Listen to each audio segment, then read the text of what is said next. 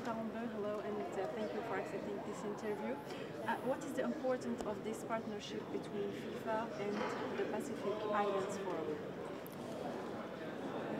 The important is to meet and to have a dialogue and discussion, and for sure for our challenges in our region, because we face many challenges, and today this is a platform where we can exchange our experience and of course some reports from each FA to our president.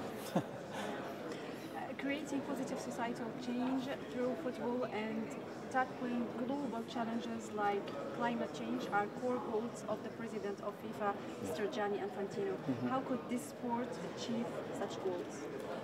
I think that football is a tool where we can use to make peace and of course to make changes, and we would like that football can be this vehicle to give some messages, awareness to our people, but also to the world that we are facing challenges as climate change, and of course, as they say, that allocations and transportation. So we are like a European map, and to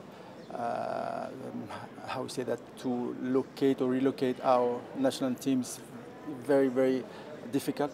But of course, we are islanders, and we know how to behave with the nature, and because we respect the nature, we live with the nature, and we have this approach of sustainability.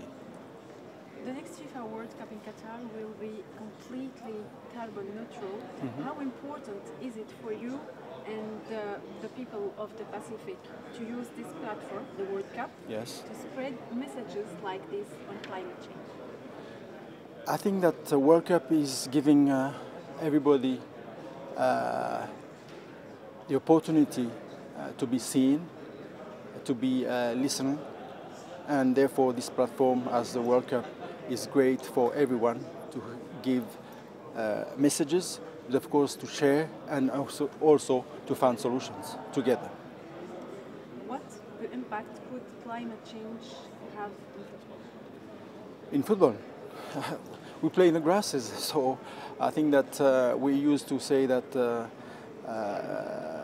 to have a better game, we need to have great grasses, and of course we need good weather, we need resources, and of course we need to respect all that, and it's not easy, but I think that in the mindset we need to innovate with the new technology, new material, recycling one. So yeah, therefore we need to make more